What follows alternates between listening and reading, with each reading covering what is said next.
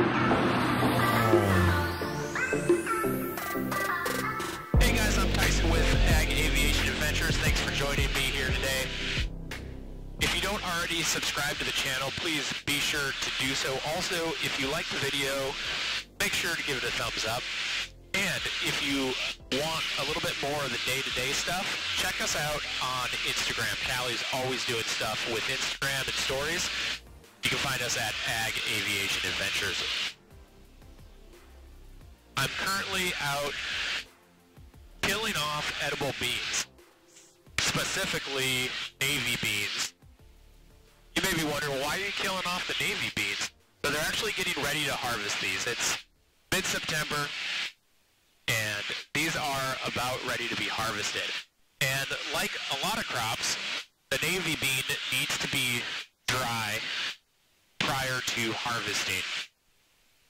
If it's too moist, if the moisture content is too high, you're going to get dinged, and that's going to affect your revenue. Also, more importantly, is that I'm kind of evening out the field, or that's what I'd call it, evening out the field. If you look at the field here from the air, you can see that there's a lot of green patches, then there's a lot of yellowish patches, and then there's some dead patches. Well, you can't harvest that field as it sits because a lot of that is still alive and it's too moist. There are a couple things you could do. One, you could spray the field like I'm currently doing, but you could also give it time and wait for that field to dry out. However, there are some problems with that. One being, some of this field is already dry, and if you let it sit for weeks on end while the other parts of the field become dry, the part that's already dry is going to be too dry. And when you go to harvest, you're going to break beans, which is not good, and that's going to affect your yield. Also, where we're located up here in northern Minnesota, this time of year, it's not very conducive to letting the bean dry out naturally. We have a lot of cloudy days, a lot of days that have rain, drizzle, that kind of stuff, and the bean doesn't dry out very easily under those conditions. So we use a chemical to kill them. Now, there are some other options. You could knife the bean, or what's called knifing, and it's literally on the front of a tractor. You drive a tractor through the field. Now, on the front of it, it has an apparatus that cuts the bean plant down near the ground, and the bean plant falls onto the ground, and then you come through and you put them into rows, and then you have a bean combine. After that, you can combine the bean. Now, a couple issues with this is that you need a specific combine. So with these beans, you could come through here with the same combine that you use on soybeans. You could come through this field after I get done and everything dries out, and you could come and you could combine them. But if you knife them, you have to have a specific combine for that application. Also, if it's wet, if the field is wet, you're not going to get through there with any type of tractor that you could knife the beans. You could also take a ground rig through, and you could spray them by ground. But what has happened with this particular field is that under certain conditions, the beans can actually grow together, and so they lay over, and they start intertwining with each other, and they start to grow together.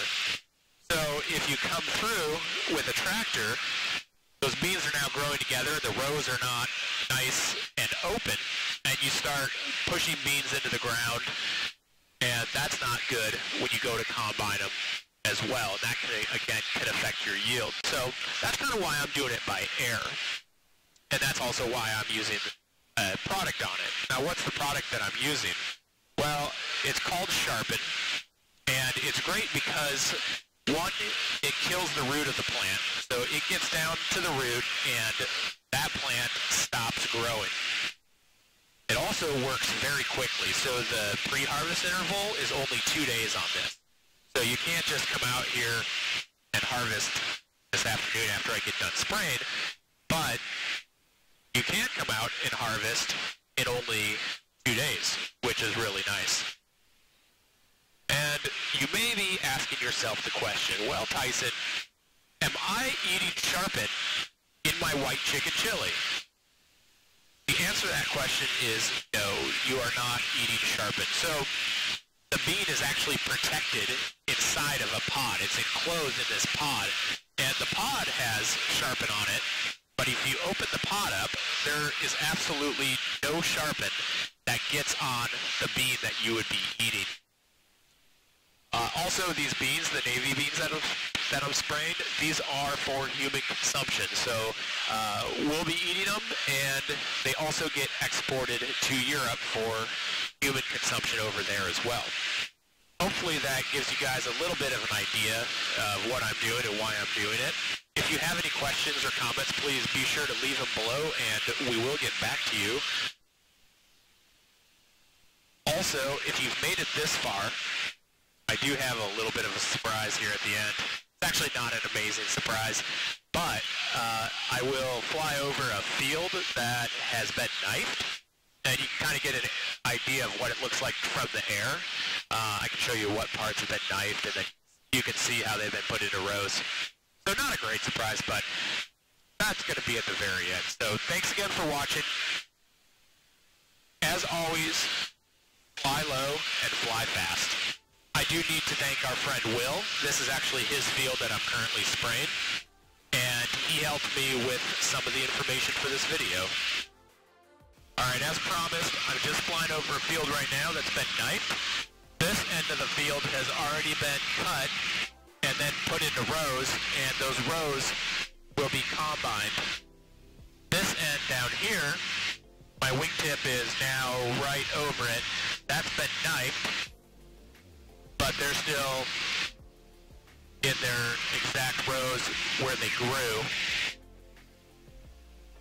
They'll come through next, and they'll put them into those rows that you saw in the beginning there, and then from those rows, they'll then be combined.